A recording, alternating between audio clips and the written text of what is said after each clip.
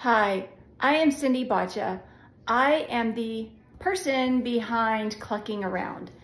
So I am so happy that you are joining me for my chicken raising adventures. I am on a journey. It's a hobby for me. I'm really enjoying it, and I'm glad that you're here with me. So it's actually my spring break time, and I would like to do some things for spring break that have to do with my chickens, of course. So let me tell you what a few of those things will be. So one of the first things I would like to do during this week is to actually create or sew some curtains for my chickens. So when I say sew some curtains for my chickens, I'm meaning that they're gonna go out in the coop and they're going to cover up their nesting box areas. I have noticed that my chickens are not happy with each other. They squabble with each other every day. There's some that are easygoing chickens and they don't care when anybody else comes into the run. But there's certain chickens, there's a few, that make so much noise when somebody comes into the run. Well, somebody, I mean other chicken life, come into the run, or no, into the coop, excuse me, and one of them is in the nesting box trying to lay an egg. Sometimes there's one that's unhappy that anybody enters into the coop, and she starts squawking and squawking.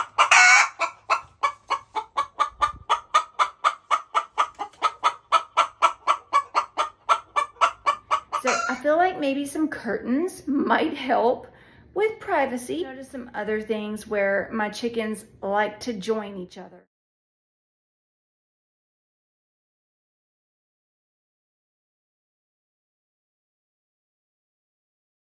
Anyway, maybe if I sew some curtains, I can help my chickens to feel more comfortable and not feel like squawking so loudly at each other when they're annoyed somebody is coming to join them in the run, or in the coop, sorry.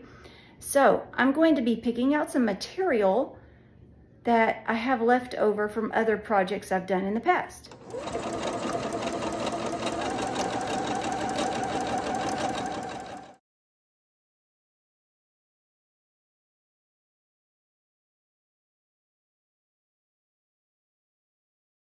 On my spring break, I'm also cleaning out the coop. We actually do the deep litter method, and so this is my first year to clean it out, and it should be cleaned out about once a year. I will replace it with more hemp bedding that we get, and then basically what you do is you add a little bit in, and then you add a little more over time to do the deep litter method.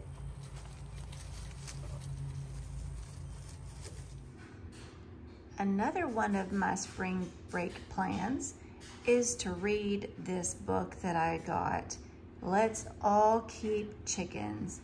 And I've actually been following her on YouTube, so I was super excited to get her book.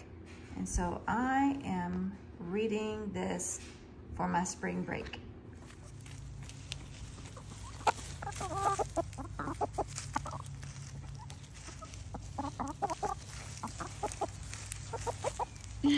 Why? You're so silly.